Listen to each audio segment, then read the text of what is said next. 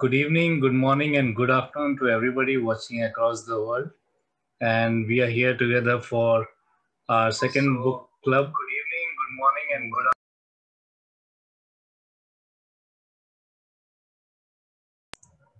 afternoon. And for the second book club, I'd like to hand it over to our moderator and editor of the book, Dr. Firas. Over to you, Dr. Firas, for the proceeding. Thank you very much, Ashok, and thanks to all the audience and all the authors who have attended today. I'm just trying to share screen. I hope you can see my screen. So the title of the book, of our book, is Concise Orthopaedic Notes. And I'm the editor of the book, and there are associate editors here with me today. They will come on board, and also the authors of the chapters and our illustrator as well. So you've got the whole team today to explain to you all aspects of the book. I'll be very brief. First of all, I would like to thank Ortho TV team, particularly Ashok and Miraj. They've been very dynamic, forward-thinking team. They've changed how the orthopedic education and communication has changed all over the world. And this particular initiative of Orthopedic Club, which is, I think, is the first of its kind, is amazing. And good opportunity for us to tell the audience all over the world about our book. So today we will start with general introduction about the book. It will be very brief. We'll have the foreword from our senior author and mentor, Mr. Mahalok Sumavala, who's written the foreword of the book. And we'll have at least one author from each chapter of the book telling us about their book chapter, how they've written it, what are the contents of it, and how, give you some examples of the topics covered. And we have the pleasure also of having our illustrator as well, who's an orthopedic surgeon. So he's double talented as a surgeon, as an artist. He's done amazing illustrations, which you will see. So why we think this book is the best? Why is it different from other books? There are hundreds of orthopedic books, and especially for exams, there is so many exam books written all over the world for postgraduate orthopedic exam. But however, what we found is during our preparation is there is a big gap. So most of the books cover only one aspect of the exam. They either cover the theory or they cover the practical parts. And even those who cover these aspects, they tend to focus on one aspect of it. For example, only on trauma, or only on basic sciences. And not only this, they more focus on the knowledge and they overload the reader with knowledge sometimes. That could be a little bit confusing to us. We are all very busy and we all know the knowledge, but we want to know what exactly is required for exams. So we found this big sort of requirements lost and that's what we try to fill in with our book. We thought that most of other books are outdated in comparison to our book. And why? That's because we are always in touch with candidates. We as authors from the FRCs mentor, we have been running orthopedic teaching now for the last 3 years. Every exam, we are in touch with the candidates who do the exam, who've passed the exam and who failed the exam. And we hear the reviews and we hear the questions they asked. So anything that's new, anything that's changed, anything that we have missed, we always keep track of that and we add it to the book all the time. So we are in touch all the time with candidates, unlike other books where the authors, mainly senior authors who've done the exams many years ago and they lost touch and they're just writing what they thought about it, from their perspective. So we are in touch with the candidates, not only through our FRCs mentor, which we provide weekly free to attend webinars every Wednesday, but we also run FRCs courses, formal FRCs courses, virtual FRCs courses. So we're always involved in teaching for the FRCs exams and for all postgraduate orthopedic exams. The other aspect, that's why we think our book is different, is that most of FRCs books focus on the UK candidates or UK trainees. And they forget all about the international trainees and international candidates. And almost the international FRCs is completely forgotten about and not covered in any other books. we understand from our backgrounds how international candidates might find a slightly different way of how they want to express themselves and how they acquire knowledge and how they present this knowledge. And we have adopted that in the book. So the targets are, anyone preparing for any postgraduate orthopedic exam around the world. We cover the whole syllabus, and we cover the theory part, as well as the viva and the clinical parts of the exams in this book. The structure of the book, it is very concise. It's a sort of bullet point style. And I'll show you some examples. Just bear with me while I try to share.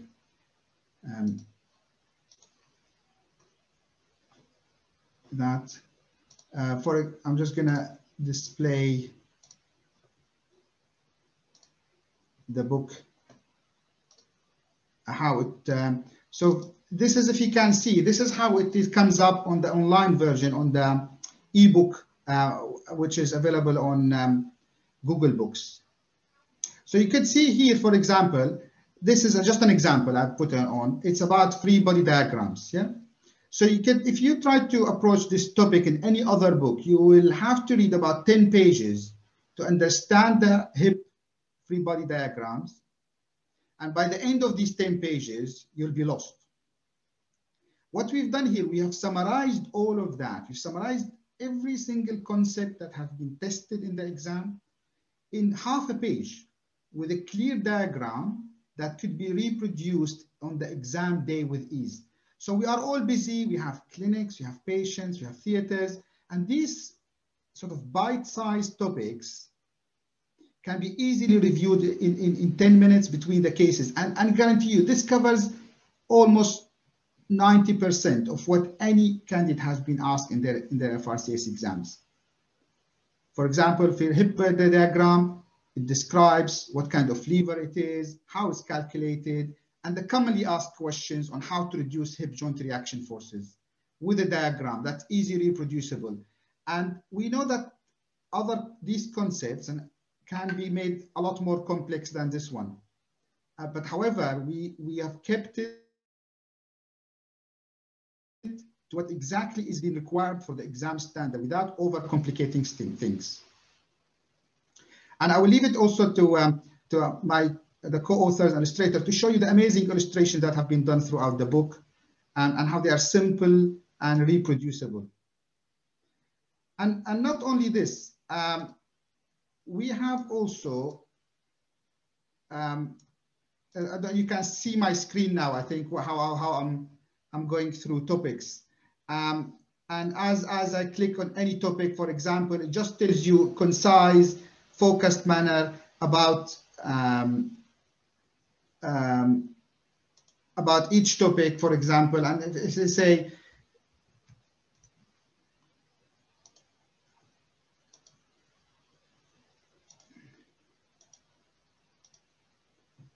yeah, bone graft, you got here bone graft, and we've covered the evidence required for each of these. You can see, for example, commonly asked question in the exam is the cutting cone. And you go through, it's very difficult to find an easy reproducible image of the cutting cone. So we've searched a lot, we've done a lot of search and work, and this cutting cone example, it has taken days of work to come up with this simple drawing that simplify the whole concept.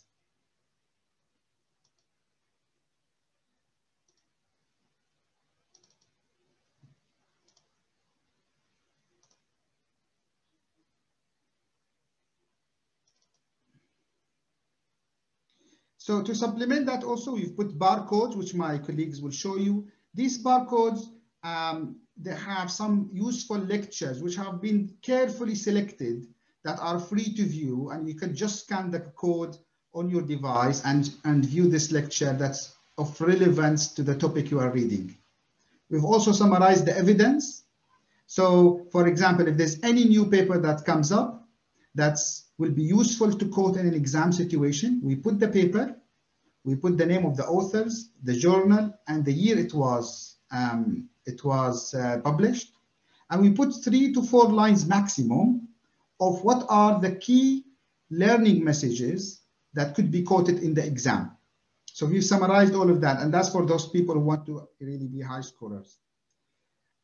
One other positive aspect of our book is that we are in close in touch with our readers.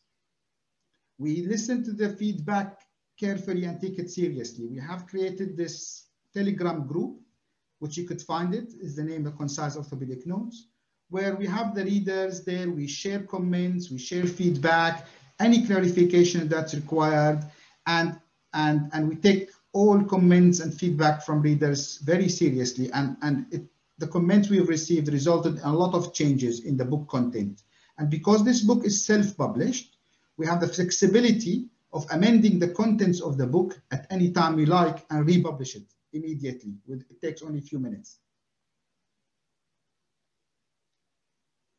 And just to finish off my part, I just want to say, as I said, please join us on the Telegram group, this one, Concise Orthopaedic Notes. And also, this is our official email, the frcsmentor@gmail.com. And all Ortho TV followers are entitled to 25% discount on the paper book as well as the ebook. Just email us on this email, the frcsmentor@gmail.com, and we'll send you information on how to get it. Just quote the Ortho TV code, please. So thank you very much. I'm sorry it took more than 5 minutes, but I'll move on and hand over now to my colleagues. So next is Mr. Malak Samuvala, who's kindly written the foreword for the book. He's very experienced senior consultant from the UK, and he's very active in education for the FRCs and postgraduate exams, in courses, very, very active. He has his own course, and he also take part in many other courses. So I'm very happy and privileged that he's joining us today, and he's also written the foreword for the book. And he's also a very, very active trainer in the London deaneries. So I'll hand over to Mr. Malak Samuvala now. Thank you, Firas. Can you see me? Is it all right, Firas? Yes, yes, we can hear you and see you. Yes. So, thank you. So thank you, Firas. I would also like to thank Dr. Ashok Sham and Dr. Neeraj and everyone at Ortho TV. It's a fantastic platform with a global reach, and it's a real privilege for having a link for FRCs Mentor with them. Now, I was delighted when Dr. Firas Arnott asked me to write a foreword for this book, Concise Orthopaedic Notes.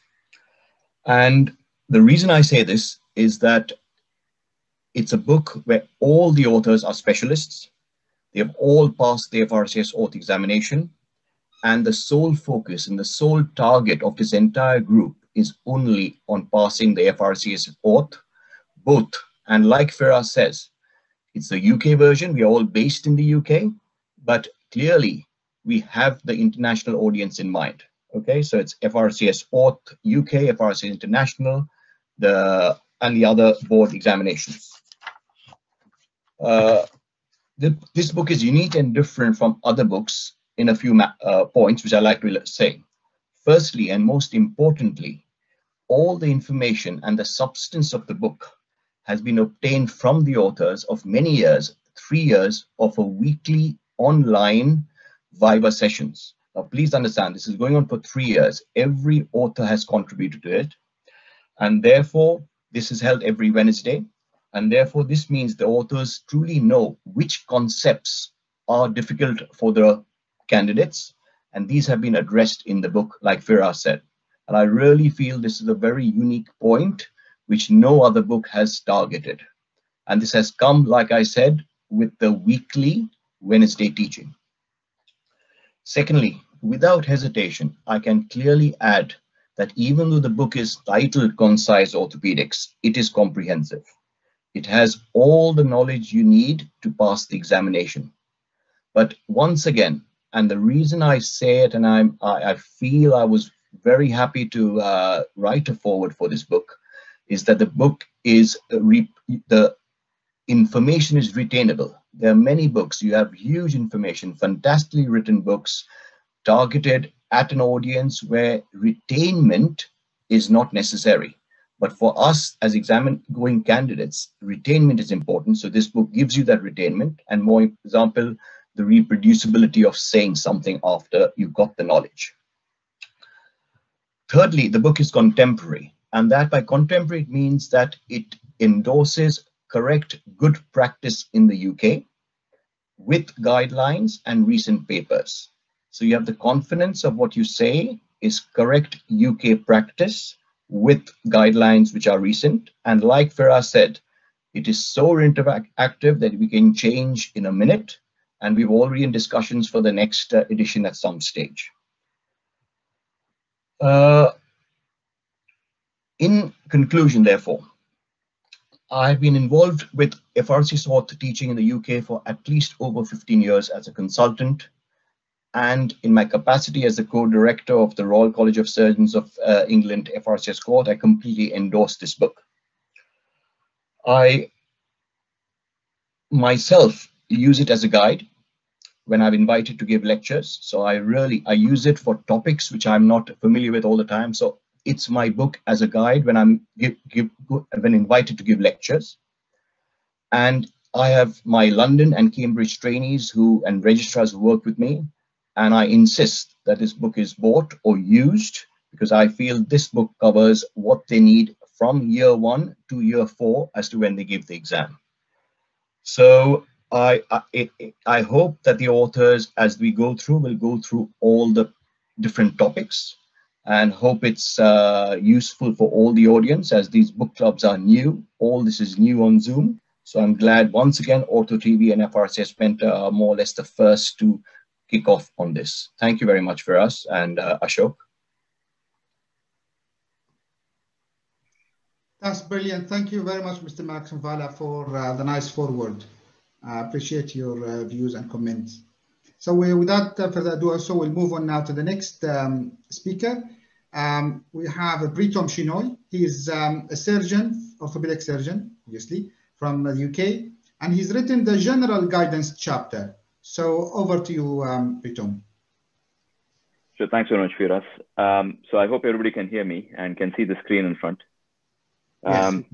So thanks again to Ortho TV for this platform, and I thank Firas for the opportunity to write on this.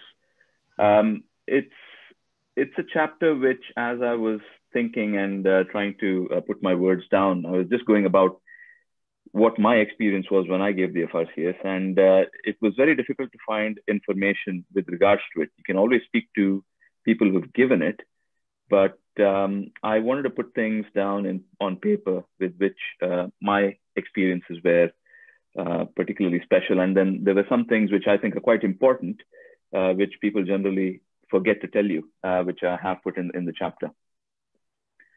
So in terms of the introduction, as has been mentioned previously, this book not just concentrates on the FRCS orth based in the UK, but also focuses on the FRCS International, also on the FEBOT and CCOT diploma.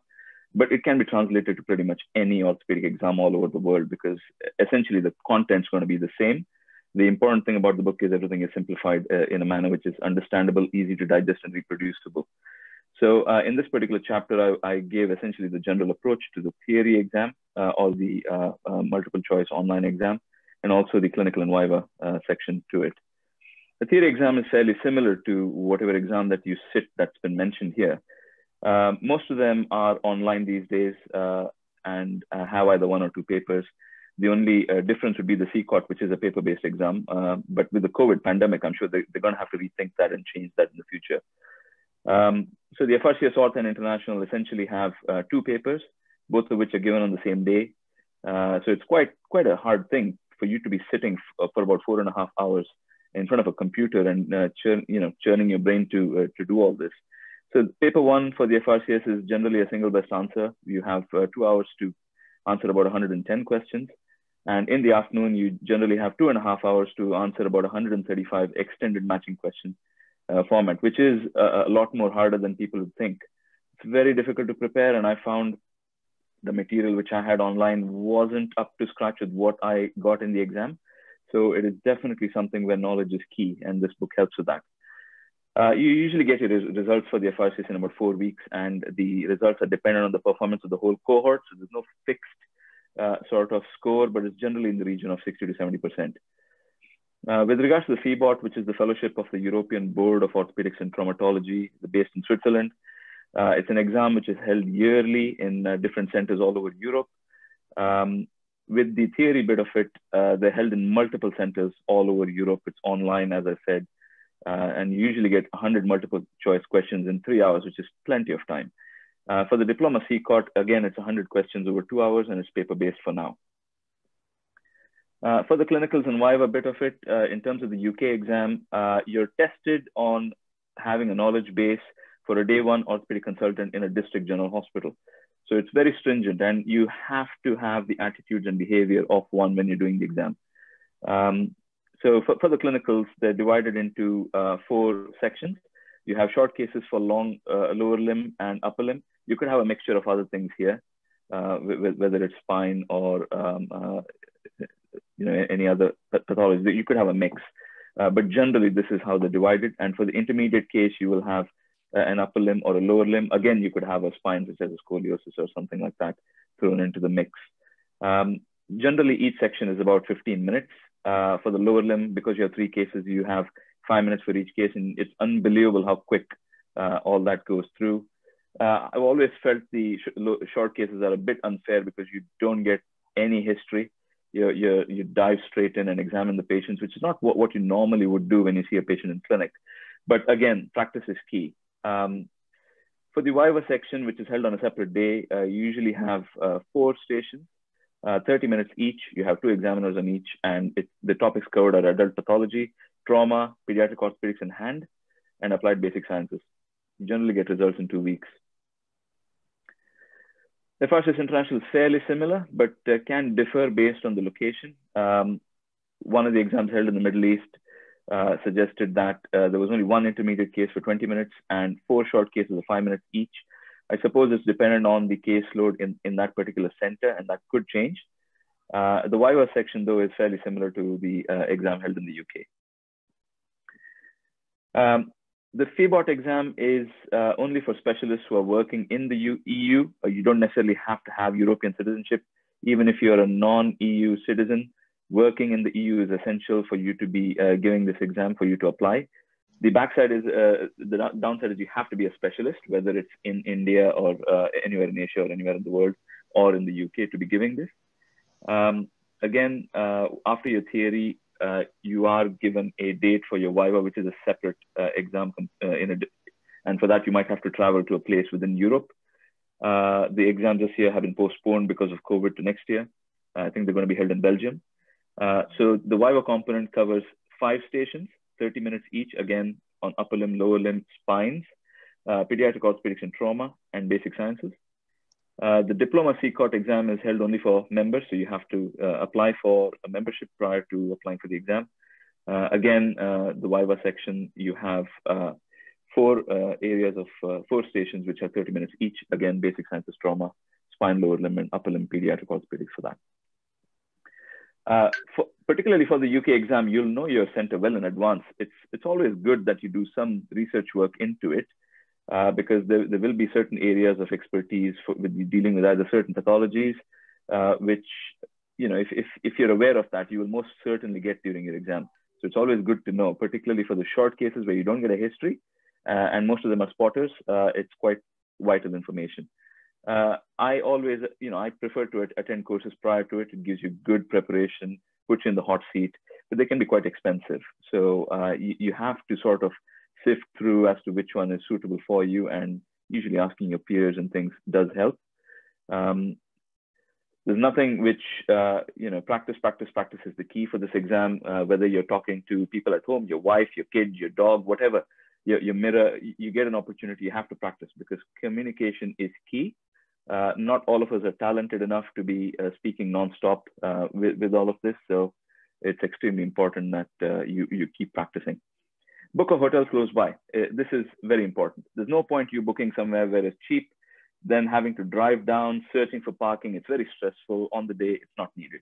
Just spend that extra money, stay close by if needed within the same hotel as the exam as well. Avoid any last minute cramming. Just, take it easy. This is a very stressful situation for everybody. You need to have a clear mind when you give this exam, and that's very important. So in terms of the chapter highlights, it gives you for the clinicals what to expect, how you need to dress. Bare below the elbow is essential these days, especially now with COVID. It's going to be a bit of time before things normalize, particularly for the exams. I think the most recent cohort was all just based on a laptop and theoretical situation more than anything else. Very important is listen carefully to what the examiner tells you. The last thing you want to do is keep answering what you think he's told you. That will just irritate him and lead to your downfall. Work on your approach to the patient and the cases, and to the short cases, get to the point.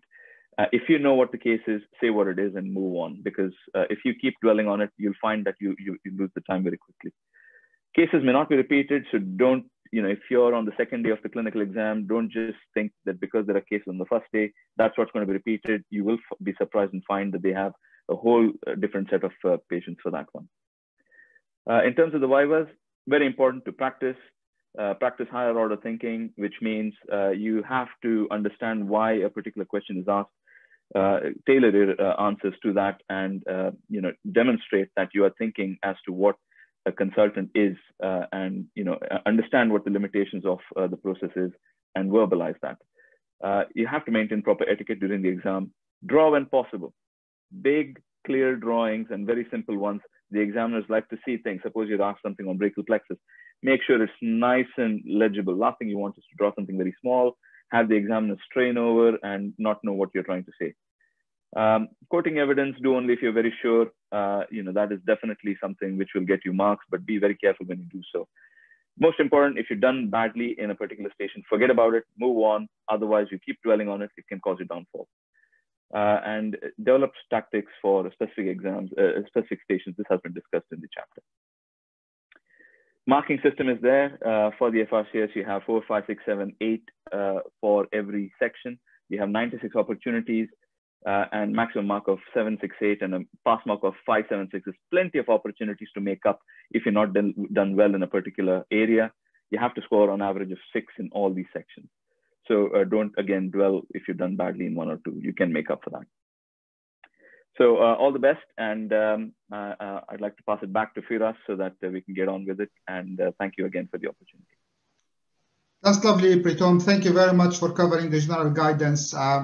It's a huge, obviously, topic, and you'll find it further explained in the chapters. Now we'll move on to the next part, which is the illustrations. This has been done by Ahmed Al-Tambouli. He is an orthopedic surgeon working in Kuwait. So he is over to you, Ahmed, to tell us how you got around doing those amazing illustrations. We can see your screen. Can you hear me now? Yes, we can hear you. Okay. If you can share the screen again, please. Yes, I will.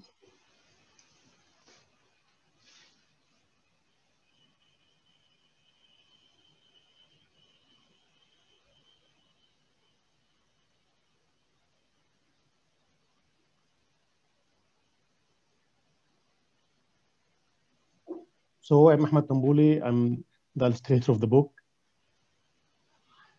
I'm from Egypt, working in Kuwait. This is my hospital, Jar Hospital in Kuwait. I'd like to thank Ortho TV for guiding us, giving us the opportunity to show you how this book was created.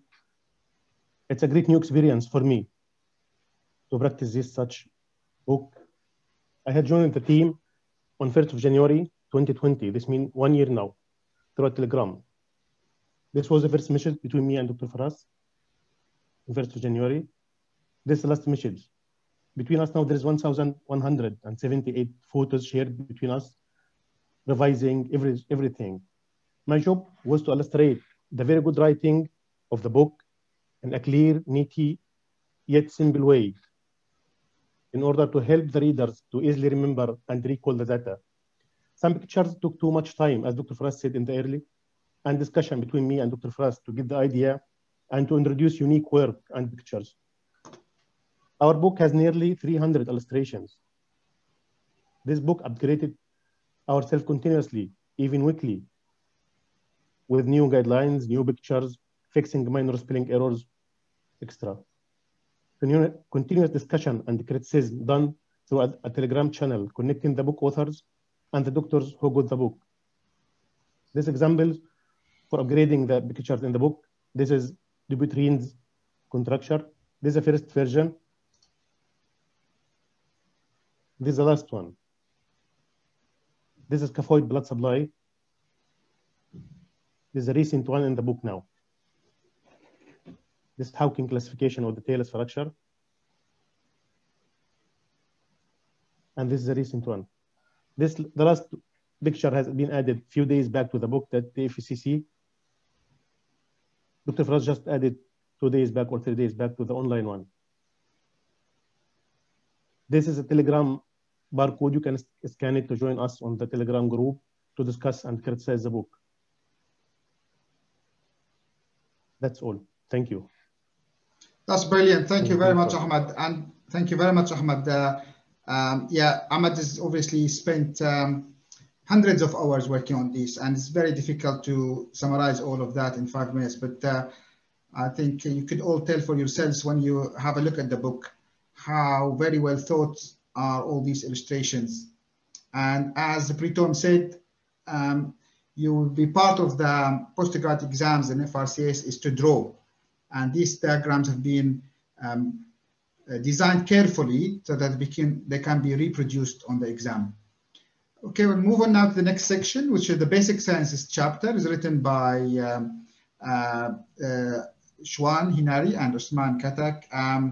And just to say, both senior authors, they both have contributed extensively to FRCS teaching, and Shwan is one of the leaders of FRCS teaching in the UK and internationally. So it's a very pleasure that he's taken part in this book. So over to you, Shwan and Usman. Thank you very much, Faraz. We'll do a tag team as we always did with our work, yes, both in the mentor group and in this book as well. First of all, my name is Shwan Hanari.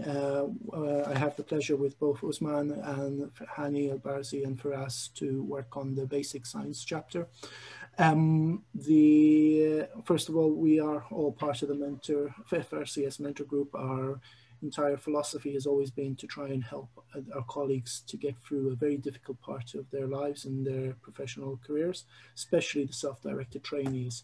So that was our philosophy from the beginning for the, sorry, my apologies, computer's slowed down. Our entire philosophy for this chapter. So what is basic science? It's anything but basic. We feel it's more a foundational knowledge of what we do in our practice.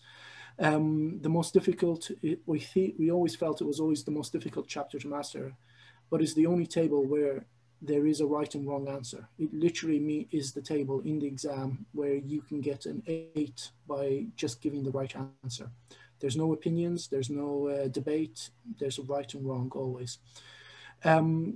If you apply, one of the things we always took away from every time we sat the exams, taught our colleagues and courses we attended, we always noted that the guys who did really well would apply basic science to their clinical practice, demonstrated clinical applications of the basic science. Once they've done that, they've mastered their topic.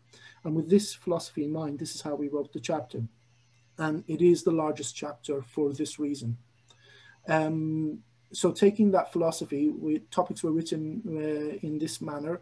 We used multimedia links where we felt the topic can be explained better throughout by videos, websites, and or lectures we've actually given. Some of them are linked to those, we've got links to those lectures as well throughout the chapter. They've been written in note words, and we had a particular focus on buzzwords because for self-directed trainees from international areas, these buzzwords are what our UK colleagues are often focused on, and understanding what these meant is so important, and being able to use them in the right way. We've covered traditional and non-traditional topics, because a lot of the basic science, a lot of the topics that would normally not be in basic science, we felt should be in basic science. So for example, discussing the bone cement within our chapter, we decided that it's not just enough to talk about bone cement, but to actually talk about bone cement syndrome, because this is not often discussed in anywhere else. And on top of that, we made sure that we had the guidelines for how to deal with bone cement syndrome, including the recommendations from the BOA, BGS, and AAJB, which is outlined. It's only 3 or 4 small bullet points, but if you can quote this in the exam, but also apply it to your clinical practice, you are providing excellent care to your patients. So by adapting the chapters from traditional way of teaching to a more orientated subject towards answering questions that have been asked in the exam, but also to real life clinical scenarios, we felt we were giving you the best possible of what we know. So why did we write this chapter? Well, we're part of the FRCs mentor group. Our philosophy has always been education is an act of charity, and we felt the book is an extension of our work, linking orthopods to attain the highest standard no matter where they are, from what background or situation they're in, and what practice they are. We have websites, YouTube courses, weekly lectures, and Bible practice. All our mentors, all our authors are intrinsically involved in all of this. This is why we hope we can give you the best possible experience. We won't allow the circumstances to limit our colleagues. This is why we try to strive to give you excellent clinical care, that you will provide excellent clinical care. Thank you. I'll hand over to Osman. Hi, thank you everyone. Thank you, Sean. That was excellent. I would just like to add for this chapter, this was actually a labor of love. So all the courses that we went to, all the teachings that we attended, all the favors we asked for consultants and our seniors to give us the teaching. So we kind of incorporated all that knowledge into these ideal questions. But the whole purpose of writing it in this specific way was not just to allow you to make a model answer for a question that you've been asked. We all know that every question starts with a clinical scenario. Basically, what the examiners want is your understanding and clinical implication of the basic science topic. So it can go into 3 or 4 different directions depending upon what question it's asked. And we made sure that we cover all the caveats of those. And it's not just to facilitate your understanding, but to retain that knowledge and to incorporate that knowledge and allow you an efficient way to deliver that to the examiner when you are asked the question. In my opinion, our strength has been that if you read this book and this chapter, and then you would have access to our YouTube video lectures. There is also weekly teaching that we incorporate. We do run a very active Telegram group in which you have access to all the authors and all the mentors who can guide you with the understanding. And also the weekly teaching is there as well. And best of all, we have now started our Zoom Viva courses, in which we still help and we prepare you guys for the Vivas. So I think all in all, it's quite a good effort, and something that we thought we were lacking when we started for the exam. But thanks to all the colleagues, everybody put together this huge effort, and it was all a labor of love, and it's incorporated into something like this, which is quite good to see it at this level now. Exactly, it's the experience of all the authors in preparing for the exam, and the difficulties and the struggles we've had in incorporating this information, especially as we are self-directed trainees, which means in-depth knowledge of these topics, but also in-depth knowledge of what is required to understand and to develop the higher order thinking that is required for the exam is what we have been trying to do for this chapter.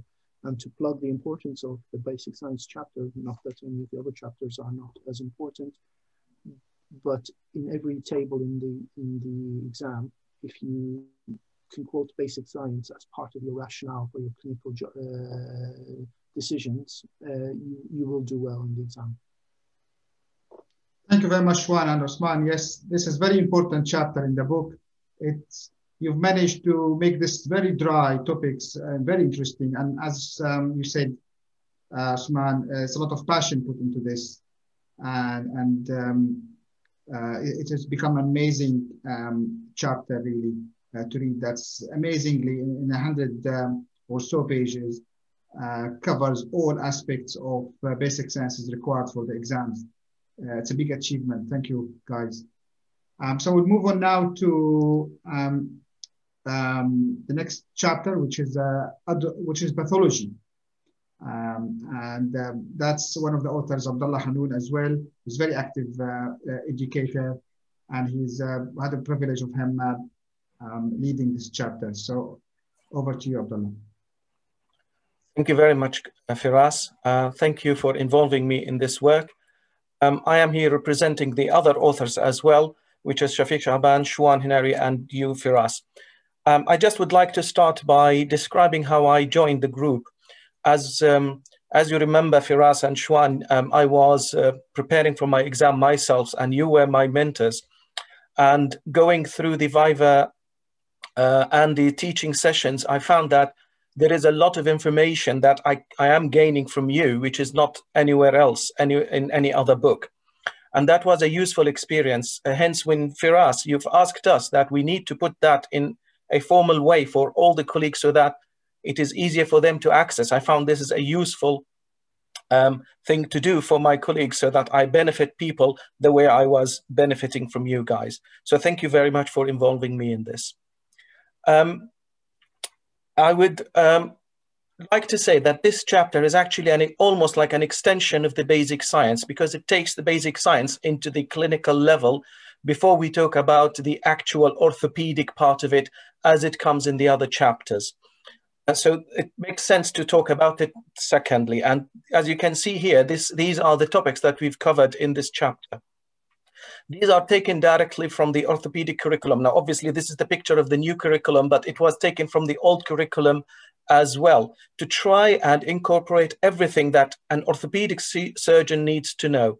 Now, this is taken from the UK curriculum, but it is probably the same all over the world with slight differences based on regional variations between the developed and developing countries. But basically, it is the same that any orthopedic surgeon needs to know. So what we chose the subject and how we described them was referenced by the exam and how heavy they present in the exam. So if a topic comes a lot in the exam, we tried to give it more weight. However, we did not restrict to that, as in our mind, we wanted a reference for the orthopedic practicing surgeon to come back to even when they finish their exam. If they wanted something quickly to get back to, they can find it there. And as I will talk to you in a minute, I will mention on some topics that does not come very frequently in the exam, but are essential for an orthopedic surgeon to know. We talked about the drawings, we talked about the radiographs, which are courtesy of all the authors. So each author has done his own, has presented his own experience through these radiographs. And when we couldn't find anything that we could produce ourselves, we used this unique thing, which is a multimedia link, which I am not aware of any other book that uses it extensively as we do. And that gives us the freedom to get the best evidence anywhere in the world.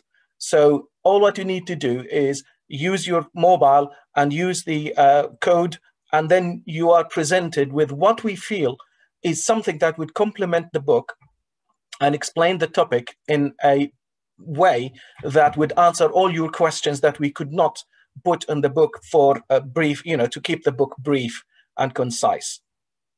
In addition, as my colleagues have extensively mentioned, we use the guidelines as much as we can, updated guidelines. And as Firas was saying, we keep updating these on a weekly basis. In addition, Firas, as mentioned, we talk about seminal papers and we try to summarize them for you so that you are ready. What other books have lacked is they either focus on the knowledge or they focus on the papers, or they, you know, extensively write the paper so that you are at a loss of what to present in the exam.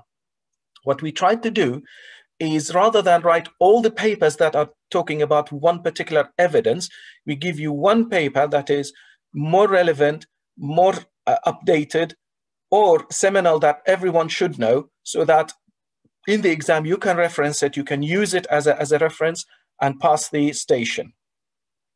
And we try to avoid duplication. So some topics, as Shwan was mentioning, cement disease is extensively mentioned in the basic science rather than in my chapter, which is the pathology, so that we do not duplicate and increase the size of the book. The chapter starts with talking about oncology, and we try to give you a guidelines on how to describe a tumor on the X-ray, which is the first thing you will be faced in the exam. As in the exam, you will be presented with a picture, an X-ray, and then you are expected to describe it before talking about what you are going to do. So we replicated that. So the first thing you will be seeing in the chapter is how to describe the tumor, and then how to work it according to the UK setting, which is replicated in many parts of the world. Then we summarize the different treatment options, including describing the different surgical terms you are expected to know, and then the classification system. We focused on the UK classification system, knowing that there are different classification systems in the world, again, to make the book concise, and because people who are doing the international version of the exam are this classification is still accepted. We then talked about, in brief, but in a way that covers the topic enough, all the different tumors, and then a separate chapter about how to deal with metastasis to the bones. As you can see, we used really good, clear demonstrations and pictures to try and make it clearer to understand the concepts. And as I said, as you can see, these images are courtesy of the authors. So it is our own labor, if you know what I mean, labor of love. Then we talked about complications that can occur after surgery, including fat embolism and ARDS. We talked about infections in orthopedics, trying to cover all aspects of infection in orthopedics and how to differentiate between them in a nice way. As you can see here, you can spot this media link. And again, because we found, for example, this YouTube reference explains the topic further and answers some of the questions that we may not be able to explain in a clear way, or adds a bit of dynamic explanation to the topic. Then we talked about inflammatory conditions. The issue about inflammatory conditions is you can talk about it as if you are a physician dealing with rheumatology, but we tried to expand it in a way that gives the candidate an 8 mark without cramming too much information that is not so relevant to the orthopedic surgeon.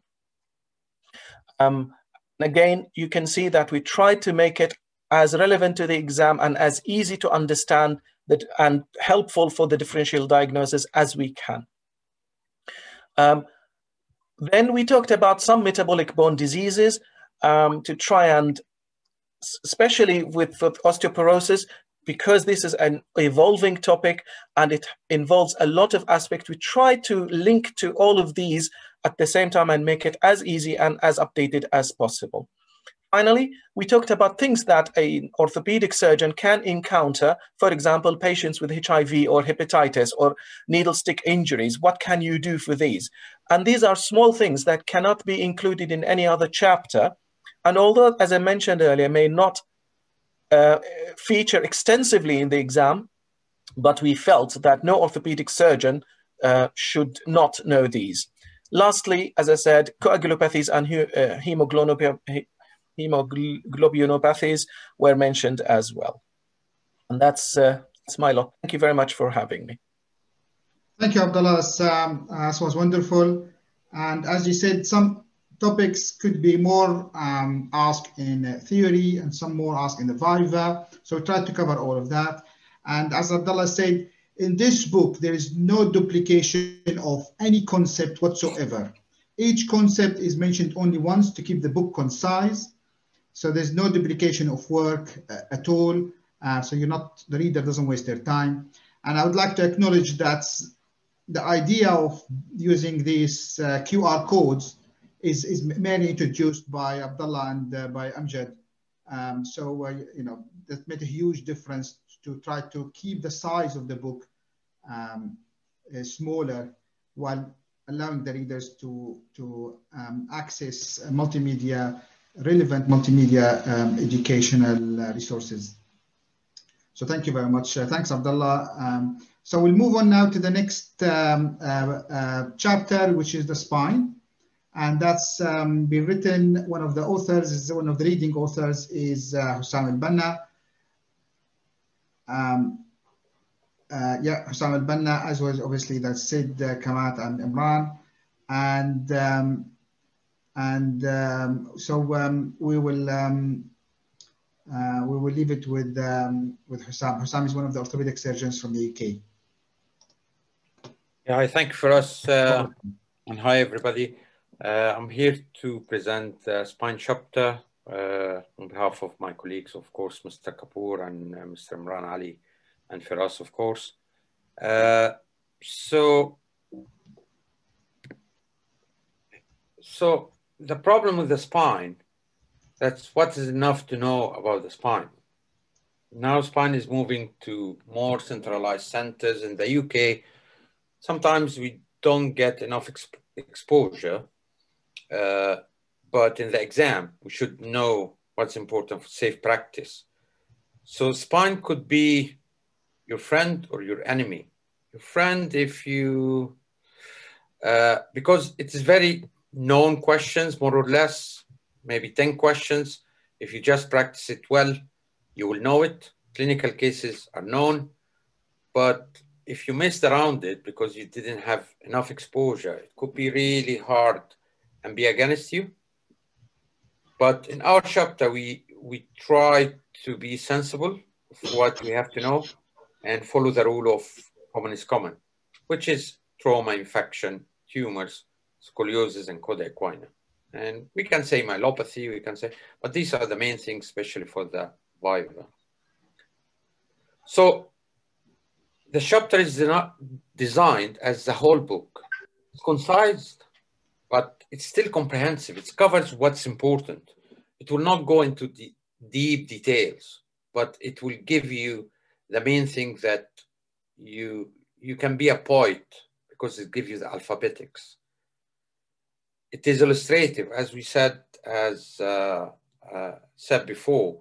There are a lot of pictures, and it is actually some of them are just drawn by hand, so you can do it again. There are descriptions of how to examine. It's not only, oh, examine this or that. And the strong point that it has been mentioned quite a few times, it's the video links. It's also interdigitating the clinical knowledge, because sometimes the spine can come in the clinical, but what is required for the viva? So if you mix both of them, actually you can tackle any question, either in the viva or in the clinical station. It has a lot of basic science because, again, the spine is the need to ask anatomy, the need to ask biomechanics, approaches. It comes everywhere. It comes in the clinical, it comes in the basic science station. So we try to integrate all this together so you are embraced whenever you got these questions related to spine in any station. And finally, as again emphasized before, we included the guidelines, we included seminal papers, which if you really got it in these few pages of the spine, you can score 7, 8 easily. It's not difficult with the spine. So these are the contents. So you can see, start with examination, anatomy, surgical approaches, and then it goes through the important chapters, and we put it as per the frequency it comes in the exam. So what is before your mind got tired, you actually get what's important and stay there for the exam. This I borrowed from my friend, Mr. Henry. I cannot emphasize more these points. I think he explained before, but I just wanted to stress it and remind everybody. And the last one, it is, we did this to allow not to allow the circumstances to limit our colleagues, and also to provide excellent clinical care, which will take me to this. Believe it, believe it. I'm dead sure you can do it, because we did it before you. It was difficult, but we did it, and we came with the best from our experience and put in that book. Thank you very much.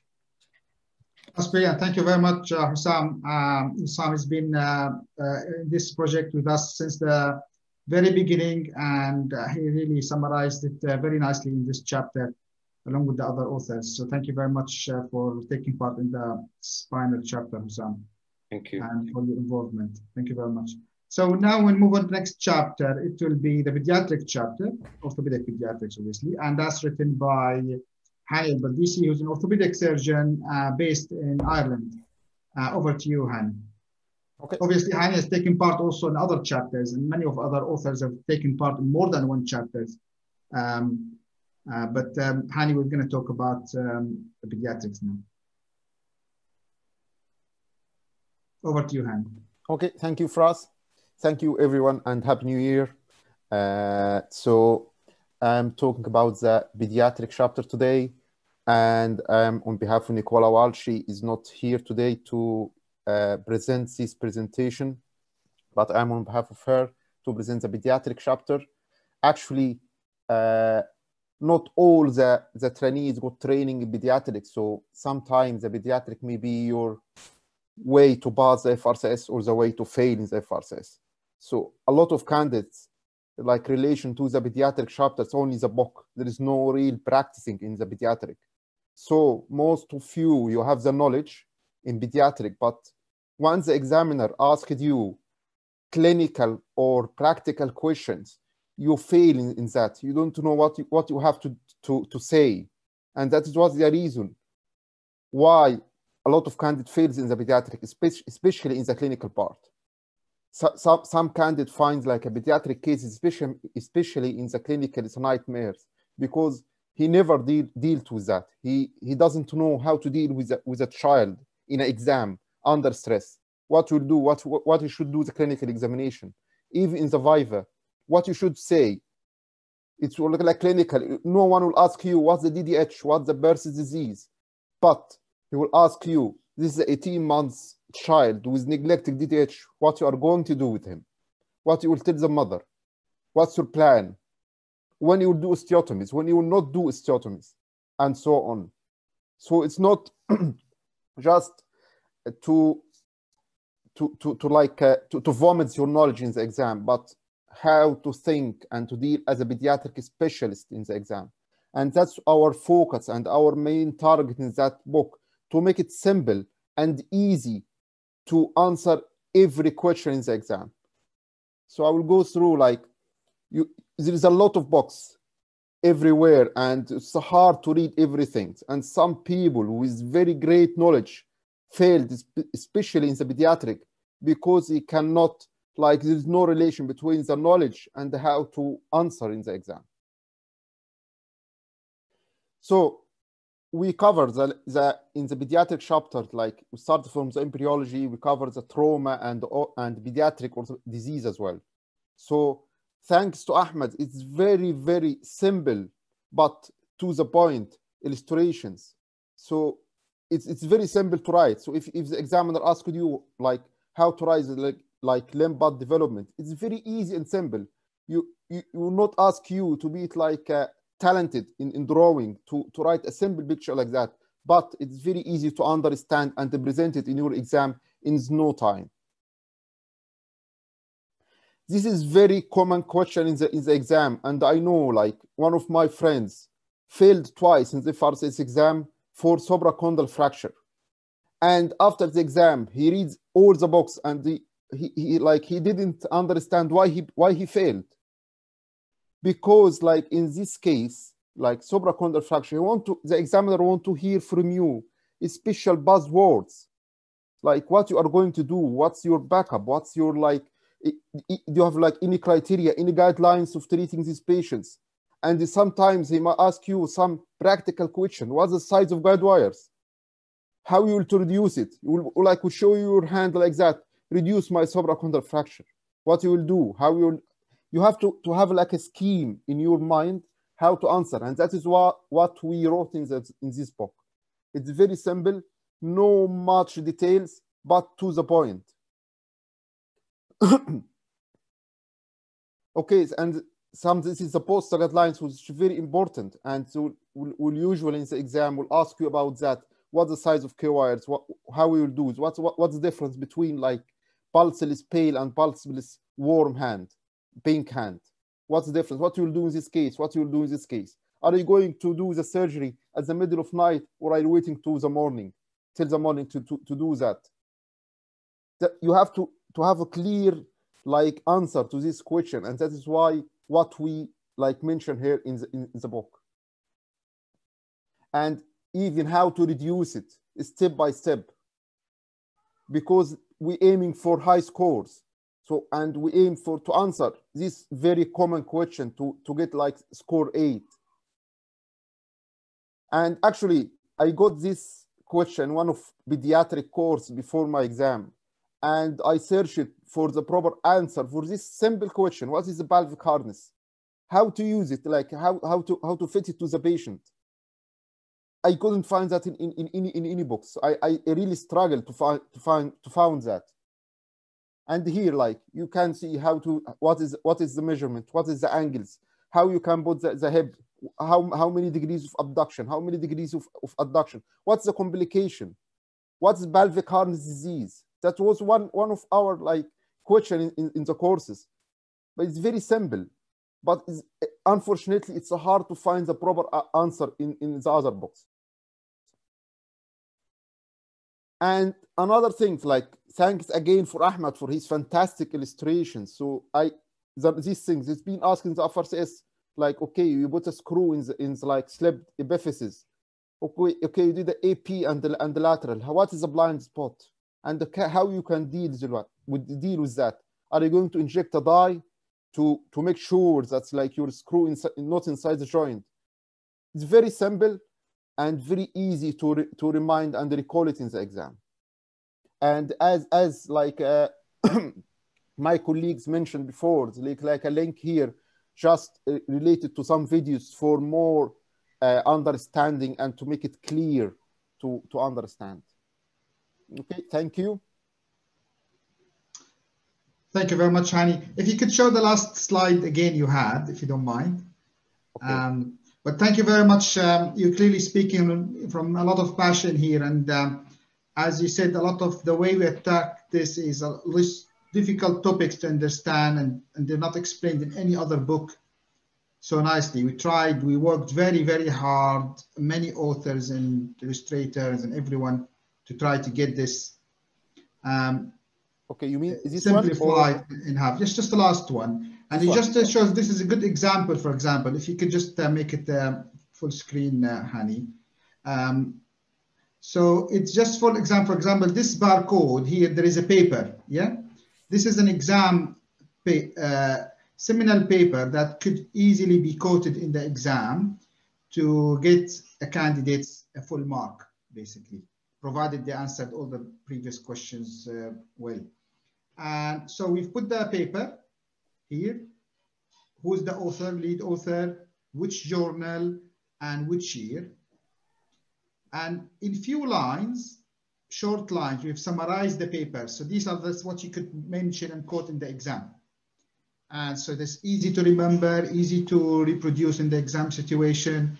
And for those who want to read the paper in full, there is a barcode here you can scan, and that will take you directly to the free access paper online.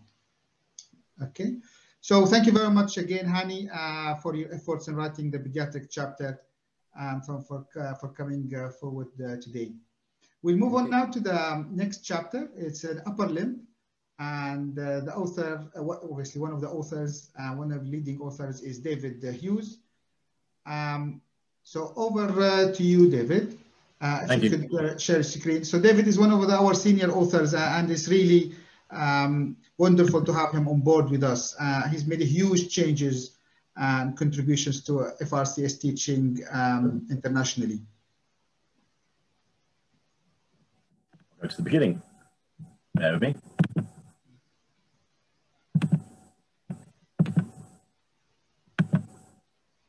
Right. So just a little story as to how I got involved. I met Schwan, one of the other senior mentor sort of authors, after an exam, and we'd had a very similar experience with going through textbooks, trying to find all different things, and working individually. And then I thought we were both unfortunately unsuccessful, but now we've got through this. But for us, one of our sort of the lead on the book has sort of come together to make this Concise Orthopaedic Notes. I'm going to talk a little bit about upper limb, but often, much of you like me had similar books like this, running around trying to find little nuggets of information in multiple sources, whether it be online or in old textbooks, or listening to people on courses and picking those together. And that's the reason why the buzzword concise, and hopefully with this textbook, it'll help future people go through the exam with a lot more ease than we had. With the upper limb, we've tried to cover key topics for the FRCS exam. So anatomy, history and examination, sort of not just for the clinical, but also when you're describing things in the viva. And also important upper limb pathology, shoulder and elbow, as well as approaches and arthroplasty. As my colleagues have shown, we've tried to make it easy to read with bullet points rather than prose, which can often be the bane. Some textbooks, I remember waking up to the middle of the night, fast asleep, with my head planted on the book, because as lovely as orthopedics is, at 2 o'clock in the morning, you can't always get absorb everything. We also tried to include tips and tricks, which we discovered as we were going along, and hence the reason why, thanks to the work of Abdullah and Amjad, we have those lovely little links which you can just scan in and pick up these lovely ways of different things, whether it be a video or a paper, to make things easier for you. And important as well for our future practice, because we want to be orthopedic surgeons. We want to know about these pathologies for our future practice, so that we, for example, I want to do shoulders. I want to be able to, in a general orthopedic clinic, I want to be able to pick up hip pathology, which I can pass on to my colleagues. And again, pictures paint 1,000 words. Fantastic drawings by our colleague Ahmed. So with the anatomy, as you can see here, we've got a lovely picture of the posterior shoulder. And again, describing some of the examinations that you might come across in a shoulder exam. So these are all sort of things that we've tried to make as simple and easy and as accessible as possible, because as orthopedic surgeons, we don't just have busy working lives, we have busy personal lives as well, with family and other things in the background. Trying to do these exams is a lot harder as you get older, unfortunately. And these are just sort of some key topics I sort of picked up on. So we tried to make it as easy as possible and understandable. So for example, talking about shoulder instability, we try to make it into simple key bullet buzzwords, so shoulder and straights, static versus dynamic, ambly versus tubs, the Stanmore triangle, and also important management as well as key sort of pointers from orthopedic textbooks, papers as well, so that to help supplement your answers. And again, likewise with elbow, I'm just using this as elbow instability as an example of how we've tried to develop this. Okay.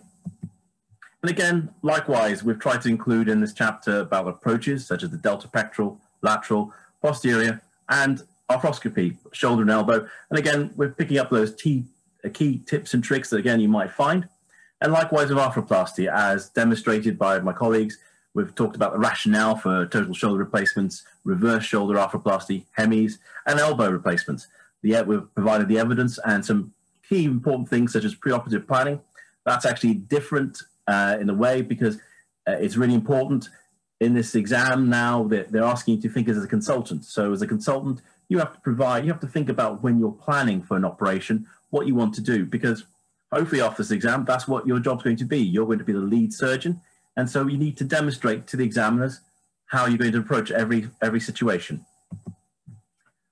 And again, we've added, as I say, tips and tricks. For example, delta pectoral approach for trauma. So we always love to quote, go through the delta pectoral approach in the exam, but sometimes we forget actually for trauma, you don't need to take off subscapularis.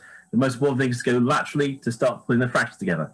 These are sort of things that when I read in the textbooks before, I didn't realize was important for the exam, because actually, if they're asking you to, they show you an x-ray of a 4-part fracture for proximal humerus. They want to know how you're going to approach that, not how you're going to approach for a total shoulder replacement. Again, things as well, which I discovered talking to older consultants, such as the Ulnar paradox after cubital tunnel release, or simple things as well, again, nicely illustrated by Ahmed's drawing here, subcoracoid impingement. All these little things that might turn up in the exam, which you'll have to go through about 20 different textbooks or papers to find and discover. We're trying to bring this all together in one simple book. As I say, the key thing, concise. Now, I just want to say thanks, obviously, to Firas, our lead editor on this, and Ahmed, who's done some brilliant illustrations. And again, say my thanks to Ortho TV, our colleagues, Dr. Ashok Shyam, and the rest of his team for allowing us to present this book today on Ortho TV. All right, thank you. Lovely, thank you very much, David. David obviously is an orthopedic surgeon from the UK, and also he's very active FRCs educator. And thank you for your contribution. As David said, he's done all the hard work in really for you guys, for the readers of the book. He's summarized topics that could be written in books, and he managed to summarize the key concepts, high yield points in a short chapter, which is an amazing job, not easy to be done at all. Now we'll move on to the next chapter, and this is the hand chapter written by a few authors. One of the leading authors is Midhat Zakri, who's a consultant hand surgeon in the UK. Over to you, Midhat. Thank you very much, Firas, and thanks for the Ortho TV platform for this opportunity. Many thanks for the other co-authors of this chapter of the hand and wrist and the Concise Orthopaedic Notes, namely Mr. Kashif Ma'mun and Mr. Sudhijit Sen, and yourself, Firas, as the main editor of this book. When Firas asked me if I'm happy to contribute, it was really a privilege and an honor to be one of the co-authors of this nice book. And before starting, I scanned most of the available hand and wrist materials in the market. Especially, I've been as a candidate for the CCOT, for the EBOT, and finally for the FRCs. So I looked what exactly the candidate needs to pass this exam. Especially sometimes in the hand, there is no opportunity to practice during the rotation, or for the international candidates, it is not easy to find a hand unit like the UK to practice hands and understand it fully. So I made it simplified but in-depth knowledge, which can fulfill all the aspects of the exam, either clinical, and its two parts, viva and clinical examination, or the theory. Again, the width of the knowledge can cover easily the ENQ, the MCQ to pass section 1. And when it comes to section 2, you will find the same knowledge will be used to pass the final step of the exam.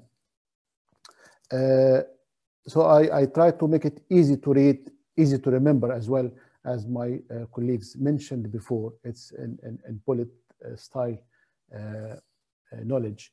I covered also all the curriculum needed for the exam and in practice as well, either infection, trauma, degenerative, debutancy contracture, instabilities, and chronic arthropathy in the hand and wrist. Again, we made updated knowledge available because there are many things has changed. Even from writing the book till now, there are many papers came out. So that's why I asked for rewriting or a second edition to update the knowledge with. So I'm really happy also with the drawings. Despite Firas asked me in the beginning, I spent many hours drawing myself, but it seems he didn't like my drawing, despite I'm an artist, by the way. I have a lot of paintings here with me in the room, but you found a professional one who can do it better. And the good thing, it is unified all over the book, because my drawings will be something different from which has been done. I'm really glad with everything in this book. I reviewed many chapters as Firas asked me to look and scan if we can find any of the typing errors. I liked really the contents of all the chapters of the book, which I have read when he was preparing for this exam. I encourage really all the trainees to get this book. And I told Firas, I'm really pleased with the feedback I have seen from the UK trainees about this book. It's not only for type 2 trainees or overseas or non-trainees candidates. It's even from the trainees themselves. They like the contents and the way it is displayed. So congratulations for us and the colleagues for this good piece of work, and wish you all the best and improving in the next edition after receiving the feedback from the users. Thank you. Happy New Year for everyone. Thank you, Midhat. Happy New Year to you too as well. And thank you for your contribution. As you said, the book is regularly updated on a regular basis. Everything can be updated. Whenever you find anything that you can improve on and can improve how the information is displayed to candidates, whether from illustrations, from concepts, anything new, we always add it on a regular basis. And because it's a self-published book, we have full control of it. There's no publisher, who have to get their approval, or we just in full control of the whole book, and we take responsibility for everything in the book. So we're in touch with the readers. So it's good to hear comments all the time. Thank you very much, Midhat. And hopefully you will stay with us for any future updates. Next chapter is now moving to lower limb, and obviously lower limb chapter can be, it's a huge topic and lots of topic involved in the lower limb. And so we have some excellent authors who worked very hard to keep this book this chapter relevant for the exams. Many aspects covered. One in particular I'd like to highlight is the National Joint Registry, which is very important to cover for exams. So we got Jiku, orthopedic surgeon from Singapore. We got Samir and Mansukhani and Rohan Bidwife, orthopedic surgeons from UK, and they will tell us about this chapter. Over to you guys. Hello everyone. My name is Jiku Hannibal. I am a hip and knee surgeon from Singapore. Me, along with my colleagues, co-authors Samir Mansukhani and Rohan Bidwai, will be presenting the lower limb section, hip and knee section in the book. I would consider this book as the best FRCs exam preparation finishing book. This book gives candidates all the hot topics and buzzwords that the examiners are looking for in the commonly quizzed topics in the exam. Both the hip and knee section in the book begins with a comprehensive chapter on history taking and clinical examination. The special tests and examinations are provided with illustrations and explanations. This is followed up by a chapter on surgical approaches, which gives the pros and cons of each surgical approach and technical tips and tricks for each approach. This also gives a required information with regards to hip and knee arthroscopy and relevant applied anatomy. All topics, including primary, revision, complex, and complications of hip and arthroplasty, are covered and put together in a point of view which is relevant for the exam. Important hip and knee pathologies and related basic science are discussed with literature support. Now, Dr. Samir will give a brief run through the hip section of this book. Thank you, Jiku. And a special thanks to Firas, who's given us the opportunity to be a part of such a wonderful book. Thanks to Ahmad, who is contributed with such lovely pictures and illustrations. And thank you to the members of the Ortho TV for giving us this platform to project a book here. So the hip section encompasses various topics which Jiku has highlighted, from examination to approaches and arthroscopy, total hip replacement and revision, Paget's disease, heterotropic ossification, hip ABN, arthrodesis, FAI, dysplasia, GERF, that is get it right first time, and funnel plot, and the NJR. I mean, I very well remember that when we first started talking about the book, Firas said to me, we need to do something different, and that is what we will focus on, the National Joint Registry. And like he mentioned that, you know, we update the book time to time. So we first started with National Joint Registry of 2019. And one day Firas messaged me and said, you know, we need to start working on National Joint Registry of 2020, and I need it by tomorrow.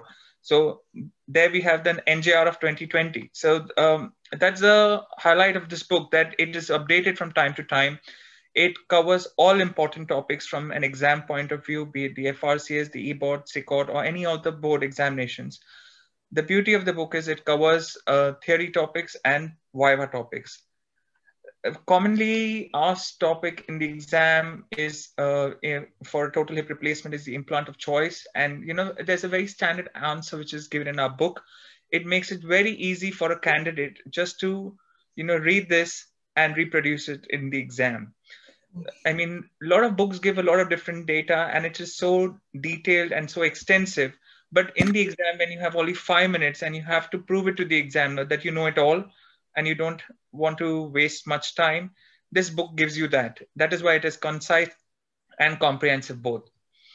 From my own personal experience, you know, why I highlight it's a single best question, why it is important from a theory point of view. I myself had faced a single best question where, you know, I was asked in paper 1, thickness of coating of uncemented stems. And there were multiple options, 0 to 50, 50 to 100, and 100 to 150, and 150 to 200. And our book gives these finer details as well, so that, you know, you just have this one book for both part 1 and part 2. Very important topic, which is not covered by many books, is consent for hip op, for any replacement or any surgery. Is that how would you consent the patient? Again, our chapter very precisely and in a concise manner, you know, gives it a detail, gives in a concise manner, gives an lists all the important points which you need for consenting for a hip replacement surgery. So you have everything in a bullet point form here, and you just need to reproduce it in the exam without, you know, thinking and wasting time in the exam where you have very little time to prove to your examiner. So under the THR section, there's so many topics actually completed. That is implant of choice, the biomechanics, templating. How does one template? If the hip center is different and the stem center is different, how will you compensate? Head, trunnion stem, bearing surfaces, rheumatoid hip, THR and tuberculosis, infection. We are up to date with all the literature. We've come with infection, we have the latest guidelines by the Musculoskeletal Society of 2018. Then with periprosthetic fractures, the new classification system, aseptic loosening, dislocation and revision THR, what are the recent current trends and practices? We've also hit upon other important hot topics like get it right first time, by Prof. Briggs, the observations, the recommendations, and the NJR at 15 years. It's just like a summary table. This is exactly the way the book gives.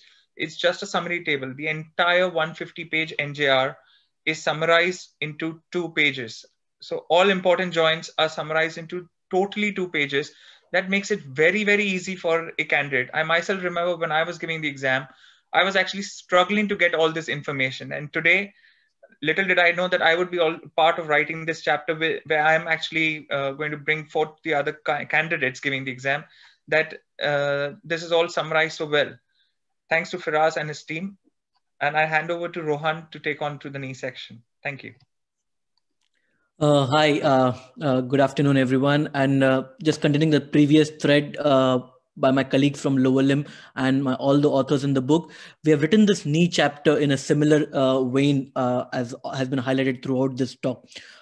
Just for a few examples out of the book from the knee section would be a simple thing like how would you manage osteoarthritis knee? Very simple question, which can be an opening question during your clinical exam. What we have tried to do in the book is, apart from the knowledge, we have tried to emphasize on buzzwords here in the case like WHO analgesic ladder and interventions as simple as weight loss. However, we've added that with evidence simultaneously. What happens when you do this is, as an examiner, you know the candidate is well prepared and it takes you to a level where you are almost like a clear pass. So we would say it is like a one-stop solution before the exam. Coming to the next slide, Samir. Yeah. So we have also laid a lot of emphasis on structure, wherein we, apart from the knowledge, this is how it's easy for one to prepare during the exam and also to reproduce it in an exam. Like when it comes to surgical principles of a total knee, would be to restore mechanical goals, preservation of joint line, balance soft tissue, and restore range of motion. This just completes everything when it regards to surgical principles for total knee replacement, very useful to reproduce during the exam. And most of the orthopedic colleagues, after they finish their training, don't necessarily end up doing arthroplasty jobs. And when it comes to exam, this book's even equips with the necessary knowledge, even for a non-arthroplastic guys, details with all the surgical necessary knowledge, which can sail you through the exam. And also simultaneously, it focuses on the basic science, which is relevant to the total knee replacement at the same time. And finally, when we talk about diagrams, we have used ample self-explanatory diagram throughout the books, thanks to my other colleagues and authors. So this gives a very good photogenic memory and helps in drawing during the exam. So it will just like in a minimal of the time, I'm very sure this book will be very useful for the candidates when they give their exam. And I would like to thank again my authors and Firas for the opportunity. Thank you. Well, thank you guys. Thank you, Jiku, Samir, and Rohan.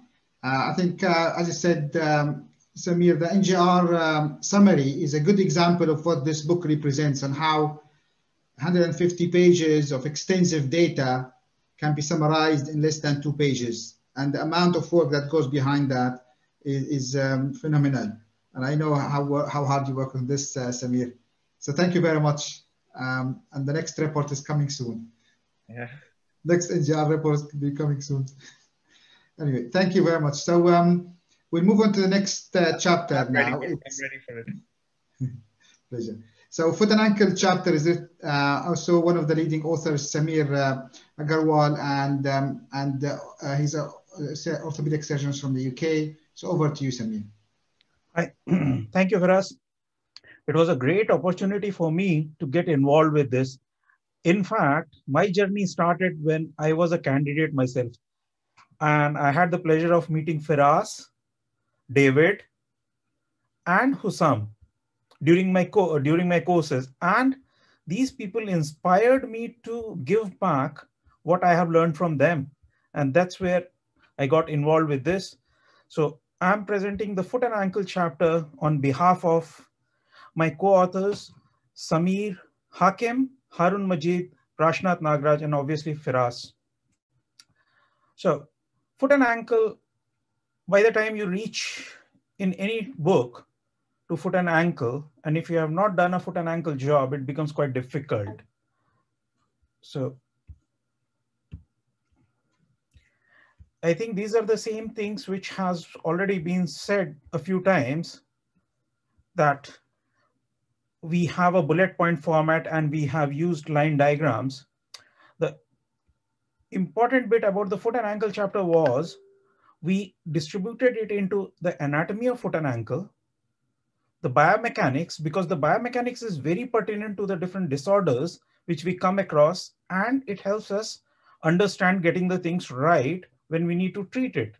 The same biomechanics helps us in answering a question when we are asked something in the foot.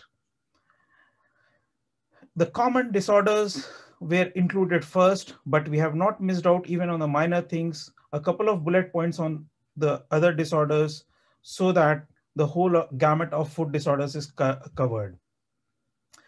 I'll take the example of hallux valgus. It's a very common condition in clinical practice, as well as it's a high yield topic in examination. It comes up either in short cases, it comes up either in vivas. So if you talk about the layout of hallux valgus in the book, we start with a history taking. So the relevant points, what do you need to ask in the history taking? The exact questions. Examination. We tend to forget to examine the patient's gait if the patient is already sitting in the examination room. It has happened to people before us, it has happened to us, and it may happen to people later on, so we don't want it to be repeated. So we have emphasized the examination of gait. We kept the examination of foot in a simple pattern, look, feel, move, followed by special test. This is just to maintain a continuity of how things go. Included a short pathoanatomy of the problem. Relevant investigations, explaining the terms in simple manner. What does intermetatarsal angle mean? What does hallux valgus angle means? So on and so forth. Treatment. We made sure that in every disorder we have given we have not only mentioned non-operative treatment, we have given an option there. What is to be advised? This is to emphasize that for every disorder, there is not a necessity for a surgery. Coming to indications of surgery, clearly presented. Surgical options were presented with an easy to remember approach. And then as the foot procedures are not extremely common to everyone, we have given a short outline of how the procedure is actually carried out that we need to know when you appear for a consultant level exam. This is just an example of how it appears in the book. The layout. I am one person who loves reading it from the actual book, a hard copy. We have ample space in the book in the sidelines to write some notes.